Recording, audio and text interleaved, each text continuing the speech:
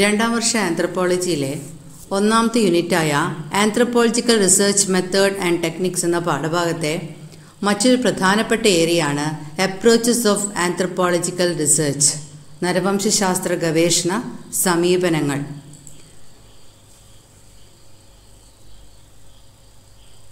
നമ്മൾ എന്താണ് അപ്രോച്ച് എന്ന് പഠിച്ചിട്ടുണ്ട്, സമീപനങ്ങൾ എന്താണെന്ന് കഴിഞ്ഞ ക്ലാസ്സിൽ പഠിച്ചിട്ടുണ്ട്.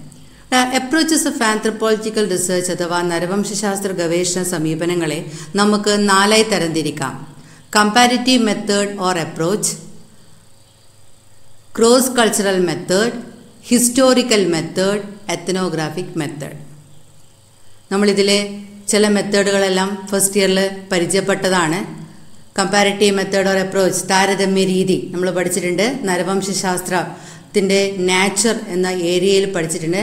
Anthropology comparative, integrative, holistic science ആണെന്ന് പഠിച്ചിട്ടുണ്ട്. ക്രോസ് കൾച്ചറൽ മെത്തേഡ് അഥവാ അന്തർസംസ്കാര താരതമ്യ രീതി, ഹിസ്റ്റോറിക്കൽ മെത്തേഡ് അഥവാ ചരിത്രപരമായ രീതി, മൂന്നാമത്തതാണ് എത്നോഗ്രഫിക് മെത്തേഡ്, വംശീയ വിവരണ പഠന രീതി. ഇതും ആന്ത്രപ്പോളജിയുടെ നാച്ചറിലെ ആന്ത്രപ്പോളജിയുടെ വളരെ പ്രധാനപ്പെട്ട ഒരു നാച്ചറാണ് ഫീൽഡ് വർക്ക് എന്നുള്ളത്. ഫീൽഡ് വർക്ക് ചെയ്യുന്നത് എത്നോഗ്രഫിക് മെത്തേഡാണ് അവിടെ നമ്മൾ ഉപയോഗിക്കുന്നത്. നമുക്കിനി ഓരോന്നും അപ്രോച്ചസ് ഓഫ് ആന്ത്രപ്പോളജിക്കൽ റിസർച്ച് ഓരോന്നും എന്താണെന്ന് നോക്കാം. First one, comparative method or approach, താരതമ്യ രീതി എന്ന് പറയുന്നത്. It is A method of comparing different social institution or social phenomena within A society during different periods of time. നമ്മൾ പഠിച്ചിട്ടുണ്ടോ വ്യത്യസ്തമായ സോഷ്യൽ ഇൻസ്റ്റിറ്റ്യൂഷനെ കുറിച്ച്? ഫസ്റ്റ് ഇയറിൽ പഠിച്ചിട്ടുണ്ട്. Marriage, family, kinship, political organisation, religious organisation, economic organisation എന്നിവയെല്ലാം എന്താണ്? വ്യത്യസ്തമായ സാമൂഹിക സ്ഥാപനങ്ങളാണ് അഥവാ സോഷ്യൽ ഇൻസ്റ്റിറ്റ്യൂഷനാണ്. അപ്പം ഒരു സമൂഹത്തിലെ വ്യത്യസ്തമായ സോഷ്യൽ ഇൻസ്റ്റിറ്റ്യൂഷനാ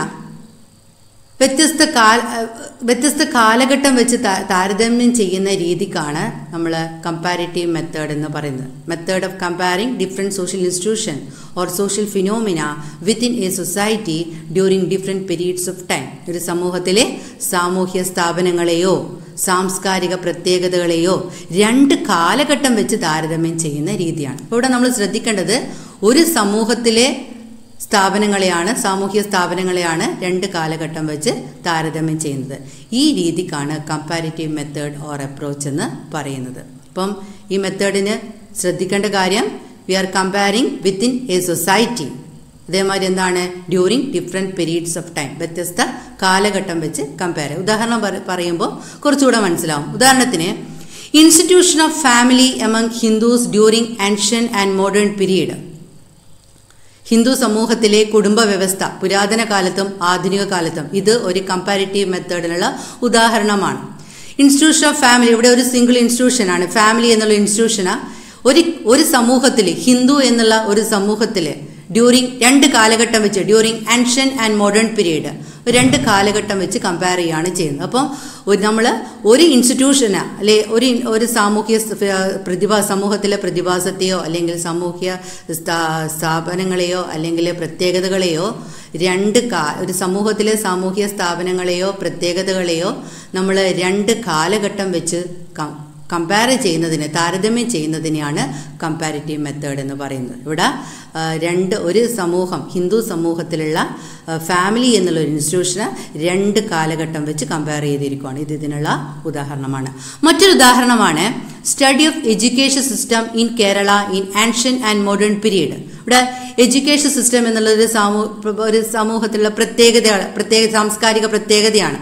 ഈ പ്രത്യേകതയെ നമ്മൾ ഒരു സമൂഹത്തിൽ, കേരള എന്നുള്ള സമൂഹത്തിലെ ആൻഷ്യൻ്റ് മോഡേൺ കാലഘട്ടം വെച്ച് കമ്പയർ ചെയ്യാൻ. അപ്പം ഒരു സമൂഹത്തിൽ ഉള്ള ഒരു സാമൂഹിക സ്ഥാപനത്തെയോ അല്ലെങ്കിൽ പ്രത്യേകതയോ രണ്ട് കാലഘട്ടം വെച്ച് കമ്പയർ ചെയ്യുന്ന രീതിക്കാണ് കമ്പാരിറ്റീവ് മെത്തേഡ് ഓർ അപ്രോച്ച്, താരതമ്യ രീതി എന്ന് പറയുന്നത്. ഇനി നമുക്ക് എന്താണ് രണ്ടാമത്തെ അപ്രോച്ച് അല്ലെങ്കിൽ ക്രോസ് കൾച്ചറൽ മെത്തേഡ് എന്താണെന്ന് നോക്കാം. ക്രോസ് കൾച്ചറൽ മെത്തേഡ്, അന്തർ സംസ്കാര താരതമ്യ രീതി. പേരിൽ നിന്ന് മനസ്സിലാക്കാൻ സാധിക്കും, ഇത് രണ്ട് സംസ്കാരത്തിൽ വെച്ചിട്ടാണ്, രണ്ട് സമൂഹത്തിൽ വെച്ചിട്ടാണ് താരതമ്യം ചെയ്യുന്നതെന്ന് മനസ്സിലാക്കാൻ സാധിക്കും. ഈ ക്രോസ് കൾച്ചറൽ മെത്തേഡ് എന്ന് പറയുന്നത് it is A kind of comparative method, ഒരു തരം താരതമ്യ പഠന രീതി തന്നെയാണ് ക്രോസ് കൾച്ചറൽ മെത്തേഡ്. പക്ഷെ ഇവിടെ താരതമ്യം ചെയ്യുന്നതിൽ ചെറിയ വ്യത്യാസമുണ്ട്. It is a method of comparing cultural phenomena in different cultures or society of same period of time. നേരത്തെ നമ്മൾ ഒരു സമൂഹത്തിൽ വെച്ചിട്ടാണ് കമ്പയർ ചെയ്തത്, വ്യത്യസ്ത കാലഘട്ടത്തിൽ. ഇവിടെ എന്താണ്, ഒരു കാലഘട്ടത്തിൽ വ്യത്യസ്ത സമൂഹം, ഒരു കാലഘട്ടം വ്യത്യസ്ത സമൂഹമാണ്. Method of comparing culture phenomena in different cultures, വ്യത്യസ്തമായ സംസ്കാരത്തിൽ വെച്ചിട്ട് അല്ലെ, during same period of time, ഒരേ കാലഘട്ടത്തിൽ വെച്ചിട്ട്. ഒരേ കാലഘട്ടത്തിലെ സാംസ്കാരിക പ്രതിഭാസങ്ങളെ രണ്ട് സമൂഹത്തിൽ അല്ലെങ്കിൽ സംസ്കാരത്തിൽ വെച്ച് താരതമ്യം ചെയ്യുന്ന രീതിക്കാണ് ക്രോസ് കൾച്ചറൽ മെത്തേഡ് എന്ന് പറയുന്നത്. അപ്പോൾ ഒരു തരം കമ്പാരിറ്റീവ് മെത്തേഡ് തന്നെയാണ് ഈ ക്രോസ് കൾച്ചർ മെത്തേഡ് എന്ന് പറയുന്നത്. ഇവിടെ നമ്മൾ താരതമ്യം ചെയ്യുന്ന സാമൂഹ്യ പ്രതിഭാസത്തെ എന്താണ്, ഒരു കാലഘട്ടത്തിലെ സാമൂഹിക പ്രതിഭാസത്തെ രണ്ട് സംസ്കാരത്തിൽ, രണ്ട് സമൂഹത്തിൽ വെച്ച് താരതമ്യം ചെയ്യുകയാണ് ചെയ്യുന്നത്. ഉദാഹരണത്തിന് comparative study of contemporary African and American cultures, നിലവിലുള്ള ആഫ്രിക്കൻ സംസ്കാരവും അമേരിക്കൻ സംസ്കാരവും തമ്മിലുള്ള താരതമ്യ പഠനം. ഇവിടെ നിലവിലുള്ള കണ്ടംപററി ഒരേ കാലഘട്ടത്തിൽ വെച്ചിട്ട് ആഫ്രിക്കൻ സംസ്കാരവും അമേരിക്കൻ സംസ്കാരവും രണ്ട് വ്യത്യസ്തമായ രണ്ട് വ്യത്യസ്തമായ സംസ്കാരങ്ങളാണ്. ഇവ തമ്മിലുള്ള താരതമ്യ പഠനം ഇതിനുള്ള ഉദാഹരണമാണ്. മറ്റൊരു എക്സാമ്പിളാണ് comparative study of existing education system in Kerala and Tamil Nadu. അപ്പം ഇന്നത്തെ എഡ്യൂക്കേഷൻ സിസ്റ്റം, ഇന്നത്തെ എഡ്യൂക്കേഷൻ സിസ്റ്റം കാലഘട്ടം, ഇന്നത്തെ കാലഘട്ടത്തിലുള്ള education system in Kerala and Tamil Nadu, രണ്ട് സംസ്കാരത്തിലെ രണ്ട് സമൂഹത്തിൽ വെച്ച് കമ്പയർ ചെയ്യുകയാണ് ചെയ്യുന്നത്. ഇത് ഒരു ക്രോസ് കൾച്ചർ മെത്തേഡിനുള്ള ഉദാഹരണമാണ്. ഇനി മറ്റൊന്നാണ് ഹിസ്റ്റോറിക്കൽ മെത്തേഡ്, ചരിത്രപരമായ രീതി എന്ന് പറയുന്നത്. Here we study origin, development and gradual evolution of institutions, societies and cultures.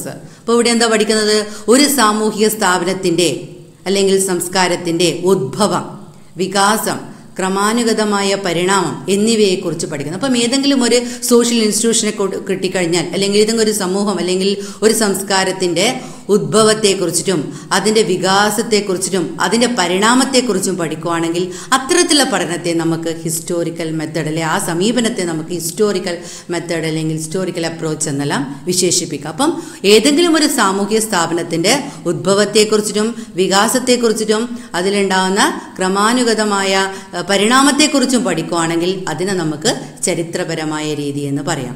നമുക്ക് ഹിസ്റ്റോറിക്കൽ മെത്തേഡിലുള്ള ഉദാഹരണങ്ങൾ നോക്കാം. Origin, development and evolution of death rites among the Parsis of Mumbai. മുംബൈയിലെ പാർസികളുടെ ശവസംസ്കാരവുമായി ബന്ധപ്പെട്ട അനുഷ്ഠാനങ്ങളുടെ ഉദ്ഭവവും വികാസ പരിണാമങ്ങളും. ഇവിടെ എന്താ പ്രത്യേകത, അവിടെ ഒരു ശവസംസ്കാര ചടങ്ങ് അല്ലെങ്കിൽ ഡെത്ത് റൈറ്റ്സിനെ കുറിച്ചിട്ടുള്ള അതിൻ്റെ ഉദ്ഭവത്തെക്കുറിച്ചിട്ട് അല്ലെ, ആ ഒരു അതിൻ്റെ വികാസത്തെക്കുറിച്ച് അതിൻ്റെ പരിണാമത്തെക്കുറിച്ചാണ് പഠിക്കുന്നത്. അപ്പം ഏതെങ്കിലും ഒരു സാമൂഹ്യ സ്ഥാപനത്തിൻ്റെ ഉദ്ഭവത്തെക്കുറിച്ചും അതിൻ്റെ വികാസത്തെക്കുറിച്ചിട്ടും അതിൻ്റെ പരിണാമത്തെക്കുറിച്ചും പഠിക്കുകയാണെങ്കിൽ ആ ഒരു രീതിക്കാണ് ഹിസ്റ്റോറിക്കൽ മെത്തേഡ് എന്ന് പറയുന്നത്. മറ്റൊരു ഉദാഹരണമാണ് origin, development and evolution of family in India. ഇന്ത്യയിലെ കുടുംബത്തിൻ്റെ ഉദ്ഭവം, വികാസ പരിണാമങ്ങൾ എന്നിവ. ഫാമിലി എന്നുള്ള ഇൻസ്റ്റിറ്റ്യൂഷൻ്റെ ഉദ്ഭവത്തെക്കുറിച്ചിട്ടും വികാസത്തെക്കുറിച്ചിട്ടും അതിൻ്റെ പരിണാമത്തെക്കുറിച്ചുമുള്ള പഠനം, അതും ഒരു ഹിസ്റ്റോറിക്കൽ മെത്തേഡിലുള്ള ഉദാഹരണമാണ്. ഇനി എങ്ങനെയാണ് ഹിസ്റ്റോറിക്കൽ മെത്തേഡിൻ്റെ സ്രോതസ്സുകൾ, സോഴ്സസ് ഓഫ് ഹിസ്റ്റോറിക്കൽ മെത്തേഡ്, എങ്ങനെയാണ് നമുക്ക് ഹിസ്റ്റോറിക്കൽ മെത്തേഡിലൂടെ വിവരങ്ങൾ ശേഖരിക്കാൻ സാധിക്കുന്നത്? ഫോക്ലോർ, നാടോടി വിജ്ഞാനീയത്തിലൂടെ നമുക്ക് സാധിക്കും. മറ്റൊന്ന് മോണിമെന്റ്സ്, സ്മാരകങ്ങളിലൂടെ നമുക്ക് പഴയകാല ചരിത്രങ്ങൾ മനസ്സിലാക്കാൻ സാധിക്കും. മറ്റൊന്നാണ് ഓട്ടോബയോഗ്രഫീസ്, ആത്മകഥകൾ, ഇൻസ്ക്രിപ്ഷൻസ്, ശിലാലിഖിതങ്ങൾ, അതിലൂടെ നമുക്ക് മനസ്സിലാക്കാൻ സാധിക്കും. കോയിൻസിലൂടെ മനസ്സിലാക്കാൻ സാധിക്കും. ഇപ്പോൾ കോയിനിലൂടെ എഴുതി വെച്ച കാര്യങ്ങൾ വെച്ചിട്ട് അന്നത്തെ കാലത്തുള്ള കാര്യങ്ങളെക്കുറിച്ച് നമുക്ക് മനസ്സിലാക്കാൻ സാധിക്കും. മറ്റൊന്ന് ആർക്കൈവ്സ് ആണ്, പുരാരേഖകൾ, അതിൽ നിന്നും നമുക്ക് പഴയകാല കാര്യങ്ങളെക്കുറിച്ചിട്ട് മനസ്സിലാക്കാൻ സാധിക്കും. ലാസ്റ്റ് വൺ ട്രാവലോഗ്സ്, യാത്രാ വിവരണങ്ങൾ, ഓരോ പ്രമുഖമായ വ്യക്തികളുടെ, സ്കോളേഴ്സിൻ്റെ ട്രാവലോഗ്സ്, യാത്രാ വിവരണങ്ങളിലൂടെയും നമുക്ക് പഴയകാല ചരിത്രങ്ങൾ മനസ്സിലാക്കാൻ സാധിക്കും. ഇനി നാലാമത്തെ പ്രധാനപ്പെട്ട ഒരു അപ്രോച്ച് ആന്ത്രപ്പോളജിയുടെ പ്രധാനപ്പെട്ട ഒരു അപ്രോച്ച് എന്ന് പറയുന്നതാണ് എത്നോഗ്രഫിക് മെത്തേഡ്, വംശീയ വിവരണ പഠന രീതി. നമ്മൾ ആന്ത്രപ്പോളജിയുടെ ഫസ്റ്റ് ഇയറിൽ തന്നെ ആന്ത്രപ്പോളജിയുടെ നാച്ചുറൽ പഠിച്ചിട്ടുണ്ട്. ഫീൽഡ് വർക്ക് എന്നുള്ളത് ആന്ത്രപ്പോളജിയുടെ ബാക്ക് ബോൺ ആണെന്നെല്ലാം പഠിച്ചിട്ടുണ്ട് അല്ലേ. എത്നോഗ്രഫിക് മെത്തേഡിൽ നമ്മൾ ഉപയോഗിക്കുന്ന ഒരു രീതിയാണ് ഫീൽഡ് വർക്ക് എന്നുള്ളത്. നോക്കാം. എത്നോഗ്രഫിക് മെത്തേഡ്, വംശീയ വിവരണ പഠന രീതി. It is A core of anthropological research. നരവംശാസ്ത്രത്തിലെ പ്രധാന പഠന രീതിയാണ് എത്നോഗ്രഫിക് മെത്തേഡ് എന്ന് പറയുന്നത്. It is to write about A particular culture. നമ്മൾ പഠിച്ചിട്ടുണ്ട്, it is A detailed study of A particular culture. ഒരു സംസ്കാരത്തെക്കുറിച്ച് വളരെ വിവരിച്ചുകൊണ്ട് പഠിക്കുന്ന രീതിയാണ്. ഒരു നിശ്ചിത സംസ്കാരത്തെക്കുറിച്ചുള്ള വിവരണമാണ്. ഒരു സംസ്കാരത്തെക്കുറിച്ച് അല്ലെങ്കിൽ ഒരു സമൂഹത്തെക്കുറിച്ചിട്ട് വളരെ വ്യക്തമായിട്ട് വളരെ ഡീറ്റെയിൽ ആയിട്ട് പഠിക്കുന്ന ഒരു രീതിക്കാണ് എത്നോഗ്രഫിക് മെത്തേഡ് എന്ന് പറയുന്നത്. It is A detailed study of culture, beliefs, customs and practices of A society. ഒരു സൊസൈറ്റിയുടെ, ഒരു സമൂഹത്തിന്റെ സംസ്കാരത്തെക്കുറിച്ചും അതിന്റെ വിശ്വാസത്തെക്കുറിച്ചും അതിലുള്ള ആചാരങ്ങളെക്കുറിച്ചും അനുഷ്ഠാനങ്ങളെക്കുറിച്ചും വളരെ വ്യക്തമായിട്ടും വളരെ ആഴത്തിലുള്ള പഠനത്തെയാണ് നമ്മൾ എന്ത് പറയുന്നത്, എത്നോഗ്രഫി എന്ന് പറയുന്നത്. It helps to interpret A society in its natural settings. സ്വാഭാവിക ചുറ്റുപാടിൽ ഒരു സമൂഹത്തെ നമുക്ക് വിശകലനം ചെയ്യാൻ സാധിക്കും. ഫീൽഡ് വർക്കാണ്. നമ്മൾ ഫീൽഡ് വർക്കിനെ കുറിച്ച് പഠിച്ചിട്ടുണ്ട്. V stay with the group അല്ലേ. അതുകൊണ്ട് ആ ഫീൽഡ് വർക്കിലൂടെ ആ നാച്ചുറൽ സെറ്റിങ്സ് സ്വാഭാവിക ചുറ്റുപാടിൽ നിന്ന് നമ്മൾ വിവരശേഖരണം നടത്തുന്ന രീതിയാണ് എത്നോഗ്രഫിക് മെത്തേഡ് എന്ന് പറയുന്നത്. വളരെ പ്രധാനപ്പെട്ട കോർ ഓഫ് ആന്ത്രപ്പോളജിക്കൽ റിസർച്ചാണ് എത്നോഗ്രഫിക് മെത്തേഡ് എന്ന് പറയുന്നത്. ഇനി ഇതിനുള്ള ഉദാഹരണം എന്താണെന്ന് നോക്കാം. എത്നോഗ്രഫിക് മെത്തേഡ്, വംശീയ വിവരണ പഠന രീതിക്കുള്ള ഉദാഹരണം. Example: the study of marriage, family, belief and life of തോഡ tribe of Nilgiri hills. Nilgiri മലകളിലെ തോഡർ എന്ന ഗോത്രവർഗ വിഭാഗക്കാരുടെ ജീവിത രീതി, വിവാഹം, കുടുംബം, വിശ്വാസങ്ങൾ എന്നിവയെക്കുറിച്ചുള്ള ആഴത്തിലുള്ള പഠനം. ഇനി ഒന്നും പഠിക്കാനില്ല, അവരെക്കുറിച്ച് വളരെ ആഴത്തിലുള്ളൊരു ഡീറ്റെയിൽഡ് സ്റ്റഡി, ആ ഒരു പഠനം, അങ്ങനെയുള്ളൊരു പഠനം നമുക്ക് എത്നോഗ്രഫിക് മെത്തേഡാണെന്ന് പറയാൻ സാധിക്കും. Study of marriage, family, kinship of any tribe, ഏതെങ്കിലും ട്രൈബിൻ്റെ പേര് വെച്ചാൽ അതെന്താണ്, എത്നോഗ്രഫിക് മെത്തേഡിനുള്ള ഉദാഹരണങ്ങളാണ്. നമ്മളിപ്പം 4 വ്യത്യസ്തമായ അപ്രോച്ചസിനെ കുറിച്ച് പഠിച്ചു. ഒന്ന് കമ്പാരിറ്റീവ് അപ്രോച്ച്, രണ്ടാമത്തത് ക്രോസ് കൾച്ചറൽ അപ്രോച്ച്, അന്തർസംസ്കാര താരതമ്യ പഠനം, മൂന്നാമത്തത് ഹിസ്റ്റോറിക്കൽ മെത്തേഡ്, ചരിത്രപരമായ പഠനം, നാലാമത്തത് എത്നോഗ്രഫിക് മെത്തേഡ്, വംശീയ വിവരണ പഠന രീതി. ഈ 4 മെത്തേഡുള്ള എക്സാമ്പിൾസും നമ്മൾ പഠിച്ചു. അപ്പം നിങ്ങൾ ഇതേമാതിരിയുള്ള, ഇതിൽ പറഞ്ഞത് മാതിരിയുള്ള എക്സാമ്പിൾസ് സ്വന്തം അതിൻ്റെ പ്രത്യേകതകളുടെ അടിസ്ഥാനത്തിൽ സ്വന്തമായി ഉണ്ടാക്കാൻ ശ്രമിക്കുക. ഇതിനെ ബേസ് ചെയ്ത് നോട്ടും തയ്യാറാക്കണം. നോട്ട് തയ്യാറാക്കി നിങ്ങളാൽ സാധിക്കുന്ന വിധത്തിൽ ഒരുപാട് എക്സാമ്പിൾസും കൂടി എഴുതി നിങ്ങളുടെ ടീച്ചേഴ്സിന് അയച്ചു കൊടുക്കുക. Okay, thank you.